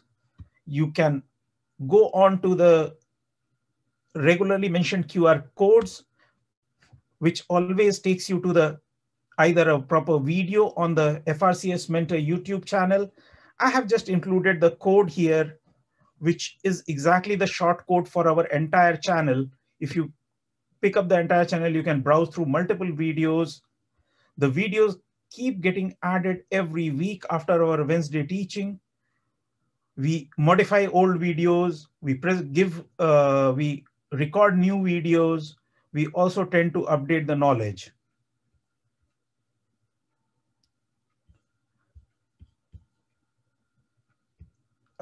So that's all I want to say from the foot and ankle. Most of the things have already been said. Over to you, Firas. Thank you, Samir, for your presentation. You've been a very dynamic author, so thank you for taking part. And as you said, and you showed an example in the hallux valgus, the authors of this book try to create a pattern, thinking pattern. So when you face with a hallux valgus disorder in the exam, particularly in the clinical, when there is a time constraint and time pressure, that you quickly click on what I need to do. Need to examine this, and this. That's it. It becomes very easy rather than having to read. It's only a couple of pages about hallux valgus. It covers everything for the exam. So amazing. So that's great. Thank you very much, Samir. Now we'll move on to, we got only a couple more presentations to go. Next one is the last chapter of the book, and it's just trauma. And I know everyone loves trauma. And that's why we left it to the end, because to keep you all interested. And following that, so will be a short recap presentation by one of the associate editors of the book and author Siddharth Kapoor. So first we'll start with the trauma chapter. Over to you, Amjad. So Amjad is an orthopedic surgeon in the UK, and he's very active author with us. Well, first, thank you very much for us. And I would like to thank Dr. Ashok from Ortho TV for giving me this brilliant opportunity to talk about the orthopedic concise notes. And the chapter I was involved with is the trauma. I'm just going to start sharing my screen here. Can you see my screen? Yes. So yes, yeah, you can see the screen, Amjad. Yeah. Thank you very much. So the journey start with this trauma chapter was kind of a painful journey. I remember we all know that the daunting experience of the FRCs exam, and my experience with the FRCs exam, I had really difficulty passing the exam because I wasn't able to express myself. And then I got the help from Firas, Shwan, and the FRCS mentor group. I remember the last day before my Viva exam, I rang Shwan and I was in a panic. And I said, Shwan, what is the maximum transfusion protocol? And Shwan calmed me down, and he was a very good guidance for me. He supported me so well. So thank you very much, Shwan. Now, coming to the painful journey of this book, or this chapter in particular, I remember I was working in a very busy MTC, and Firas asked me to write the chapter. And my wife was pregnant, and she was very sick with her pregnancy. And I remember texting Firas each time Firas asked me, have you finished yet? And I said, oh, sorry, my wife is in the hospital. She required multiple hospitalization. And then the last thing he asked me, actually my computer crashed before submitting the whole work.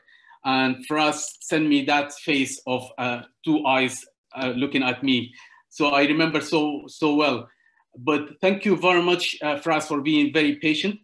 And thank God my my baby was born and he was healthy, and it was a very good story at the end. With regard to the trauma chapter, we know that the trauma is the bread and butter of orthopedic practice, and we all require to have a basic knowledge of the trauma. So in this book in particular, we covered all the syllabus, like all the chapters in the book. In this chapter particularly, we covered all the syllabus for trauma and orthopedic and for the exit exams. Although we kind of focus on the UK part of the exam, but this book or this chapter I can guarantee that it can cover all the exit exams, being CCOT or European board exams, or the FRCS International. The writing style and structure of this book is really organized, and it's very organized in a bullet point style. We included very important guidance. This is in the UK mainly, the NICE guidelines and the POST, which is the British Orthopedic Association audits standards for trauma. These are mainly for UK, but all the other colleges and all the other now exams are including this because they are very important reference for passing exit exams. As I said, we selected NICE guidelines, we summarized the POST guidelines, and we included the trauma score system at the end of the book. And these are important, being the both some scoring and all other scores. In this chapter, particularly, we avoided repetition in certain areas, especially in PEDS, spine and hand and foot and ankle trauma, some of the foot and ankle trauma. So PEDS, supracondylar fracture, usually is dealt in the pediatric part, spine trauma, hand trauma, and foot and ankle like Lisfranc or calcaneal fractures. These are dealt in the foot and ankle chapter. As all my previous colleagues and speakers, they said these are the classifications are simple and clear. We included the classifications here, and thanks to Ahmed in his illustration.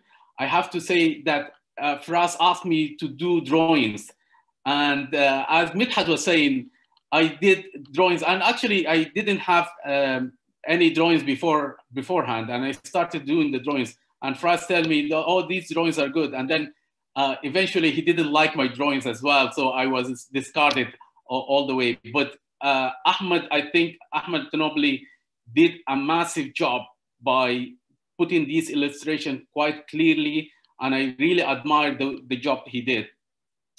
Now I come to the very important part. The seminal parts are it's our crucial part in the trauma Viva session. And you need these seminal papers or the classic papers and related references for your evidence. And almost inevitable, you have in all the Viva sessions for the trauma, they will ask you about the evidence if you are looking for going to score 6 and above or 7 and 8. So these are written really nicely with the link, and we summarize the paper in a very small bullet points so you can comprehend it in the Viva session or in the exam. This is an illustration. Why do you use this concise orthopedic notes? You can see the illustration is quite nice. You can see the paper and how, like, what is the paper, and very small few prints about the paper, very small points to the point, and can help you really to pass your exam. And if you are asked, it enables you to regurgitate this in the exam session, which is a very stressful situation, as we all know. Also, we included few tips and buzzwords. These are crucial for passing the FRCs exam, especially for the UK candidates, or even in the international, because it's going to be the similar theme of buzzwords, and the examiner want to hear these things in the exam setting. We included surgical approaches, and thanks to Ahmed, he put this illustration in a very nice way, and I can show you in here in the book. So where can we find the illustration? One of the most important one is the cross sections.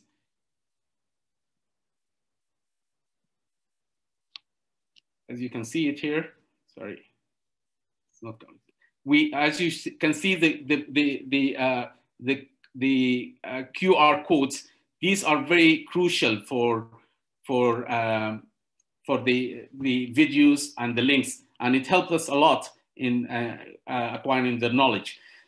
You can see this illustration by Ahmed Tanobli. This is beautiful, and I think I had to admire. This is really simple, to the point, and you will be able to draw this in the exam quite easily. Very clear. I would like to salute Ahmed for doing this.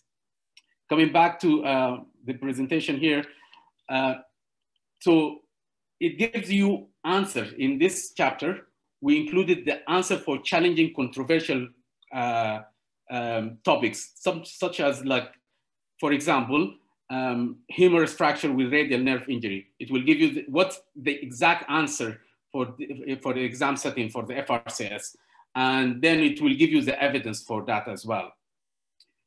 Now, it's an important point.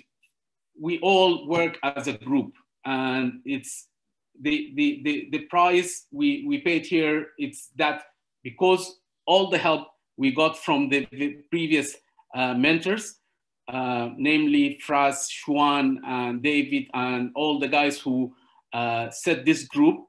This is our payback for them. We don't get any money for this, and we do this to help our coming colleagues to pass their exams as well. One important thing, probably Fraz might be able to demonstrate this. Most of the course are is for administrative work. The course that we get here is almost nothing there. We can include this in the new directions for our new editions, post-COVID practice for trauma and orthopedics. I'm going to review this in the future. And I think I would like to thank my co-author, Muhammad Imam and Fuad Chaudhary, who are not here today. And I would like to thank Firas as well. So these are the trauma will be new directions for the post-COVID era. And we would like to include this in our new chapters. So that's all I have. Thank you very much and good luck. Thank you, Amjad. That was wonderful. And Amjad has given a good example of the sacrifices a lot of the authors have put in. They're all busy with professional and personal lives. And they've spent a long time and many long hours working on this book. So thank you very much, Amjad, all the authors. And as Amjad said, this book is a self-published book, so we haven't had any support from any publisher. So we had to bear sort of the management, the cost of that, and all profits reinvested in the book to improve it. But that gives us full control of the book, which we like. So that's really the bonus, and I think it's worth it. So thank you very much, Amjad. Now we finished discussing all the chapters. Now we're going to recap. And we got Siddhant Kapoor, who's an orthopedic surgeon from the UK as well, who's been an amazing associate editor. He's really made a huge contribution. He's put a lot of thoughts and into the book and how to improve it and lift the standards of the book. So he's not only been associate editor, but he's also been an author. So he's really worked very hard. He's behind every word in the book. So I thank him for his contribution and being part of the team. And he's going to tell us what he thought about this project and what have we achieved. Over to you, Siddhant. Thanks for us. Thanks for getting it onto this beautiful project. And thanks Author TV to get all the authors at a platform to showcase our wonderfully crafted book. So let me start with the summary of this session today. Hope you can see my slides. This is the book, that is the 2020 edition. There was the first edition which came up in 2019 and which has been revised to a new edition with all the wonderful drawings from Ahmed.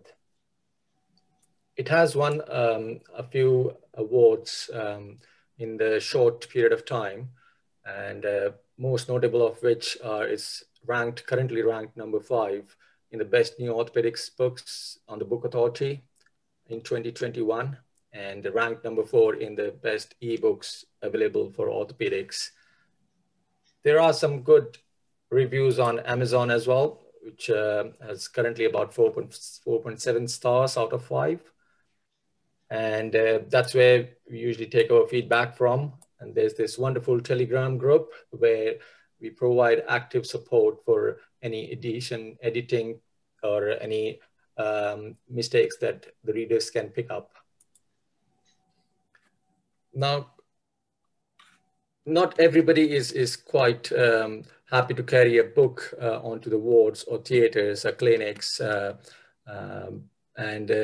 Currently, the technology is such that people like to read books online on Kindle or Play Books. So it's a good thing with this book is that it's available on all the formats, including the paperback and the Kindle edition and Google Play Books, even on Goodreads.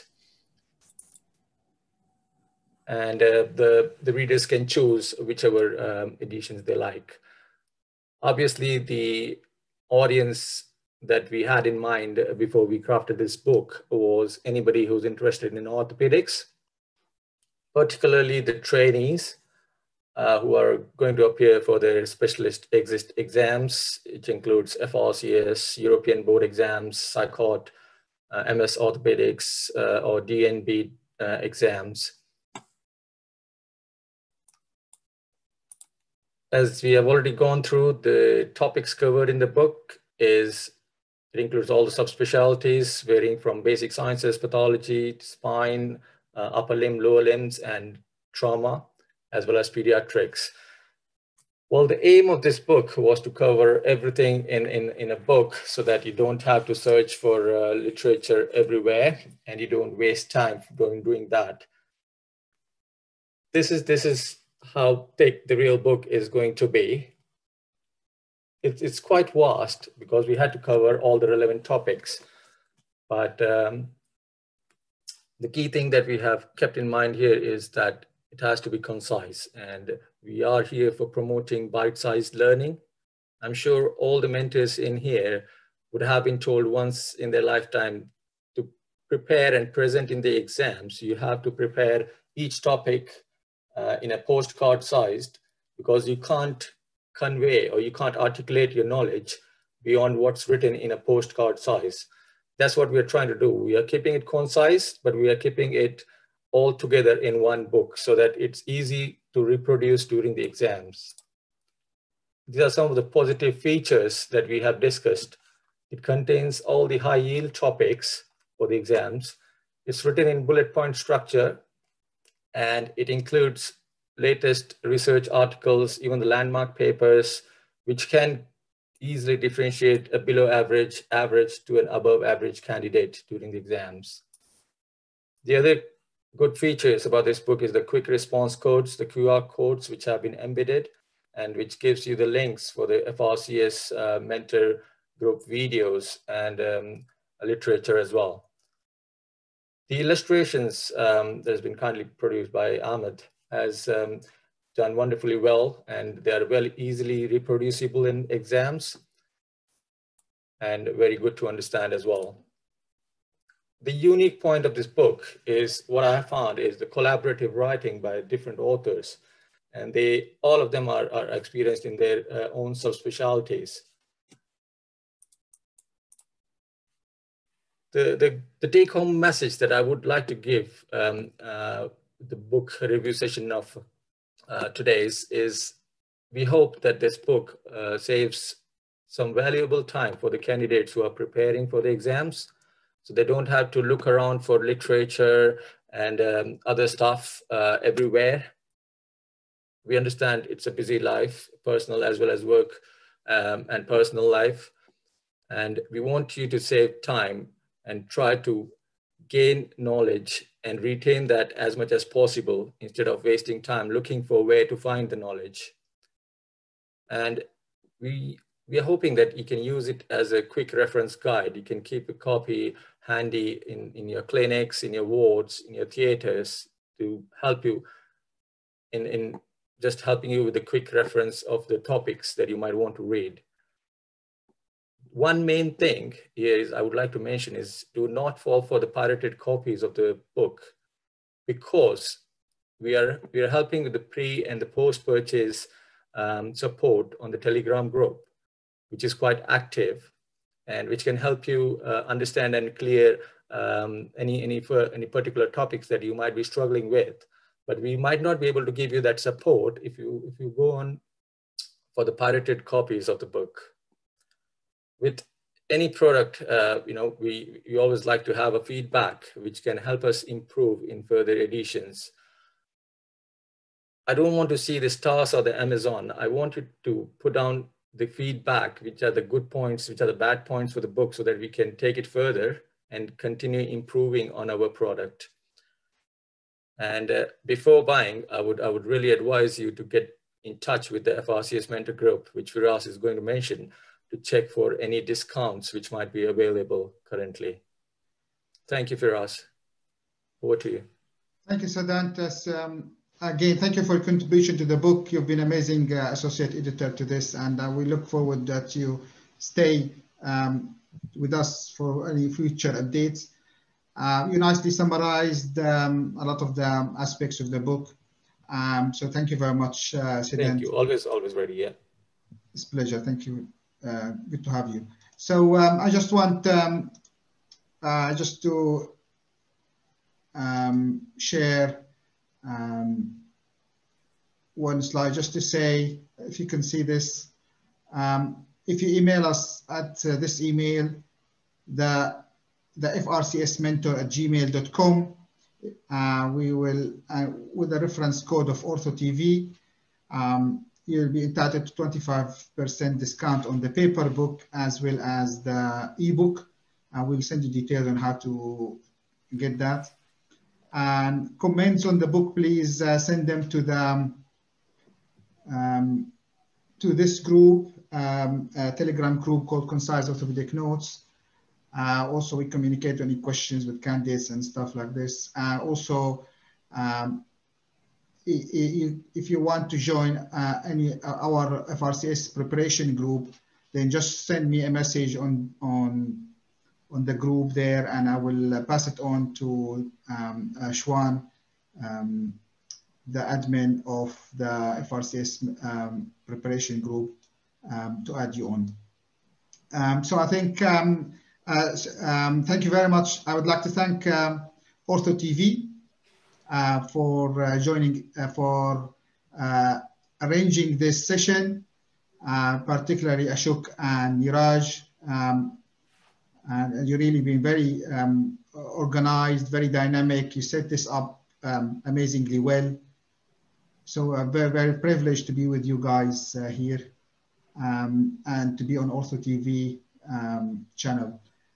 And I would like to thank all the authors that have taken part today, and all the authors who also couldn't take part today. There are a lot more authors who've been busy with their personal and professional lives today, so they couldn't join us, unfortunately. But I would like to thank everyone who joined today, all the authors, and hopefully we will be in touch with all the readers and our potential future readers, everyone who want to prepare for FRCS, not just through our book, but through our webinars and courses, and stay in touch with us and send us emails and messages, and we will get you on board.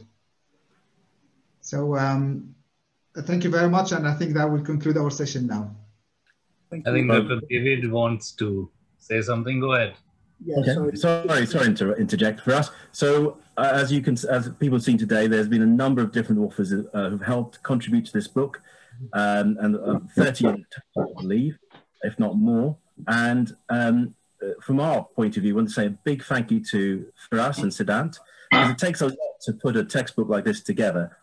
Through their cajoling and poking and prodding us and reminding us on email and WhatsApp to get our chapters done. They've done a fantastic job producing this fantastic product, which we hope will help many people get through this journey far easier than we had. And we just want to say a big thank you to our lead for us, and again to Sadant for all the hard work that they have done in the background getting this book off the ground. Absolutely, for us, it's your vision that got this book off the ground. Thank you so much. And thank you, Sadant, for your Thank you, Thank you, Firas. Thank you all. Thank you, everyone. And I think for many viewers, it's good night for them, but for us in the UK, it's we've got a few more hours to go. Yeah, so we'll have viewers from all across the globe. So it will be good morning, good afternoon, and good evening, or even good night for many of the viewers. And thanks, all of you. It was an excellent book club session. And I think this was one of the most comprehensive, like I said, it is one of the earlier, initial, this is just the second book club. So it was really thorough and comprehensive.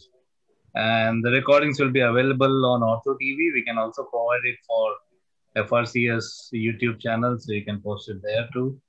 So I think it's a very, very good overview, and I think a lot of learning points in terms of the looking forward to the second edition of the book also. So congratulations again to editor and all the authors, and thanks again. from my side. Thank you very much. Thank you, Hashim. Good night. Bye.